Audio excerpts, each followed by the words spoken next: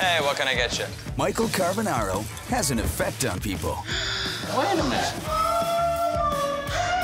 Hiding in plain sight, How you guys doing? he makes them fall for the impossible.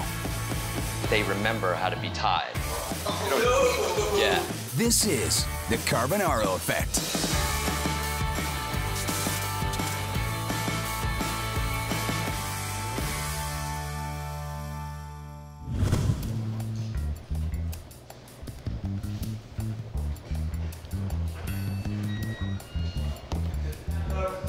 You looking for a new red?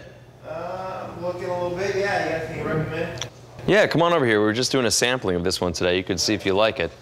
It's a Merlot, Okay. and I will open up a fresh bottle for you. Awesome, man. What's your name? Zach. Hey, Zach. Michael. Nice to meet you, Michael. Nice to meet you. All right.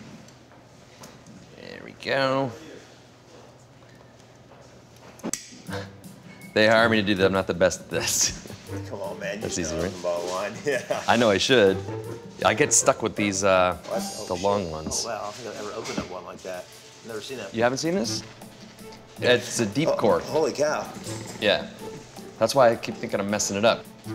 It's a process they do in France. Apparently it gets the wine, what's it called? Fermented faster or something? You shouldn't be doing that. Are you serious? Yeah. And it creates like a vacuum inside for the wine. So wines actually age a lot faster. There we go. Whew. Than with just a short cork.